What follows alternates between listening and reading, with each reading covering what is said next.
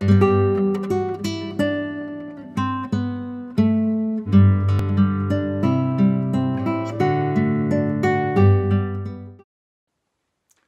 welcome to our journey through Advent. I'm Malcolm, one of the pastors here at Union Baptist Church, and we're really pleased that you've decided to join us on this journey. Advent, of course, is a time when we prepare for the coming of Jesus, and we hope that these daily video clips, readings, ideas, challenges and prayers will really help you. As you listen to the short Advent readings, you will progress on the journey to Bethlehem and grow in your wonder about the coming Saviour. Advent often starts for us as a family here as I climb up into our loft to retrieve the Christmas decorations. And last year, Cash and Shaheen added to our decorations by kindly giving us a snowflake projector, which you're now enjoying.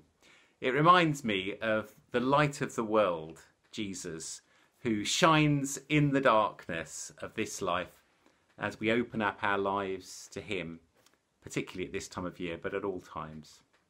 Let's now join in prayer as we start this Advent journey.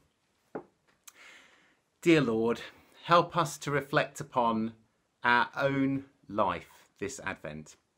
Show us areas of darkness in us.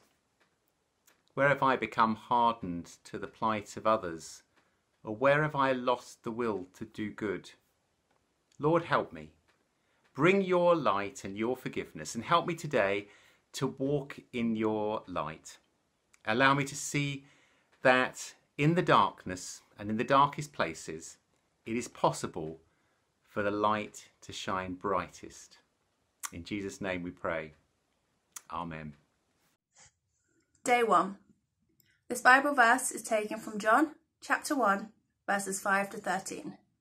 The birth of John the Baptist foretold. When Herod was king of Judah, there was a Jewish priest named Zachariah. He was a member of the priestly order of Abijah, and his wife, Elizabeth, was also from the priestly line of Aaron. Zachariah and Elizabeth were righteous in God's eyes, careful to obey all of the Lord's commandments and regulations. They had no children because Elizabeth was unable to conceive, and they were both very old. One day, Zachariah was serving God in the temple, for his order was on duty that week. As was the custom of the priests, he was chosen by lot to enter the sanctuary of the Lord and burn incense.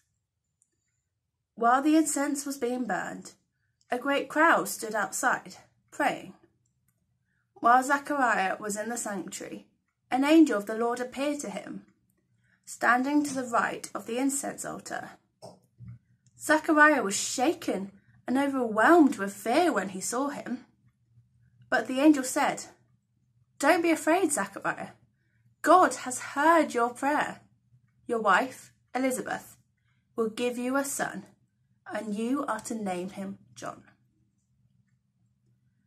I'll leave you with a clip to explain what Advent is about.